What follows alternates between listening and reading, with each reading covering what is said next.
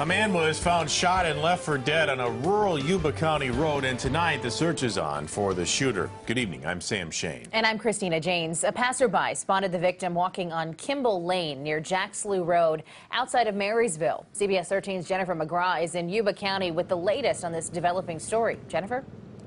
Sam and Christina, a bizarre situation just outside county lines. In the middle of nowhere, deputies got a call responding to a man walking down the road by himself with a gunshot. Now, a passerby saw him, and now police are looking for the man who did it. In fact, they say 2 other people might be responsible.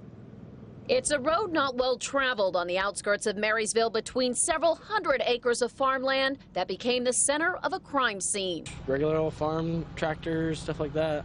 A first for James Anderson, who works nearby. Even more alarming to hear a man left for dead. I don't see shootings. That's pretty crazy. Just before 6, deputies say a passerby saw a man who was shot walking along Kimball Lane.